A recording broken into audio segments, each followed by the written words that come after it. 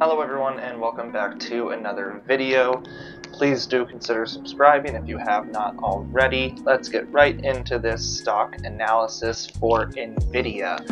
So this is just an update because as of yesterday on 8/19/2024, it actually looks like NVIDIA was down about 10%.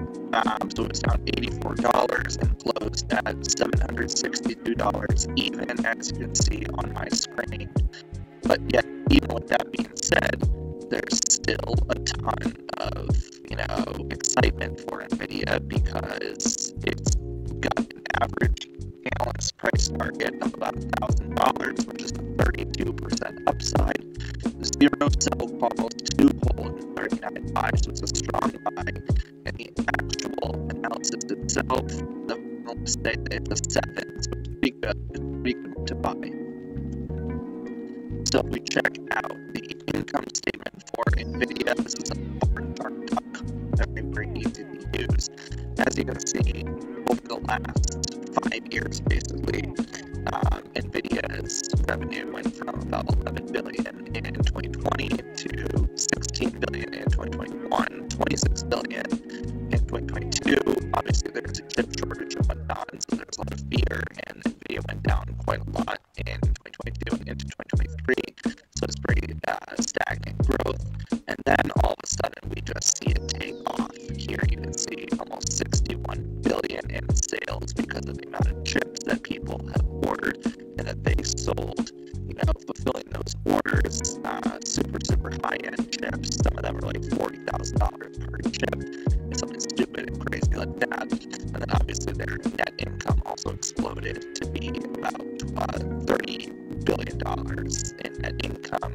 But again, it used to be $26 billion in just sales alone. And then the next year, that's their net income. That's just incredible. So that's why it's been on such a tear and still valued at such like the low right now even. Still considered very fair. So that means that if you look at their total current assets, they have cash of about $7.2 billion. They have total assets of $44 billion.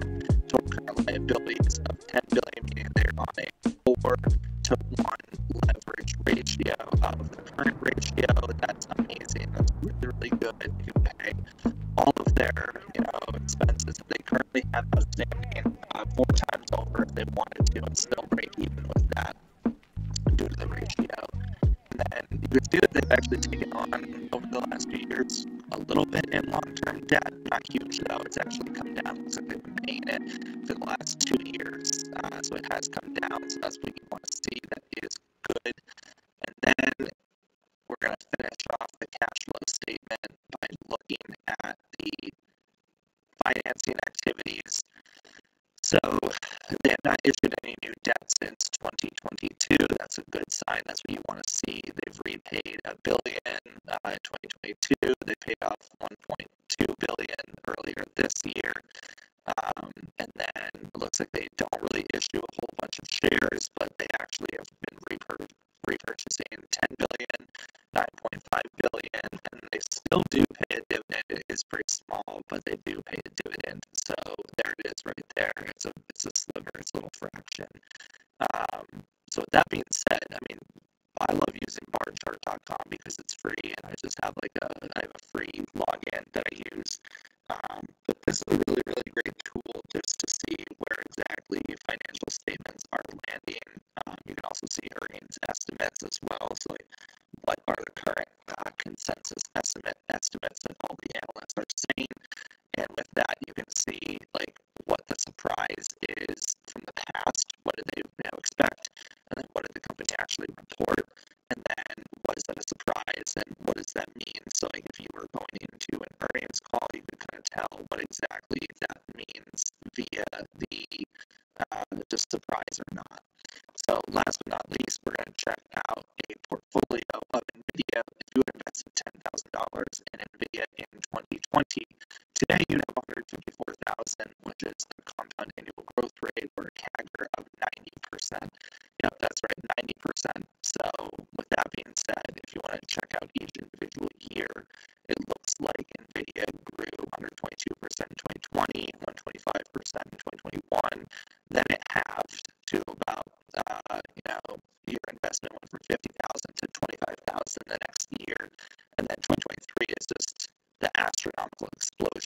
growth. And even right now, which is only January 1st through March 31st, 2024, NVIDIA's already on an 82% tear, and so it looks like it's going to probably have, mark my words here, probably going to have another one of those, triple-digit return years.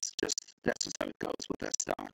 So anyway, I just wanted to share this update with you guys. It doesn't look like there's anything too big of a concern to be afraid of with NVIDIA. It actually looks like something is worth, investing in here. In my opinion, I do own a few shares. I dabble in it.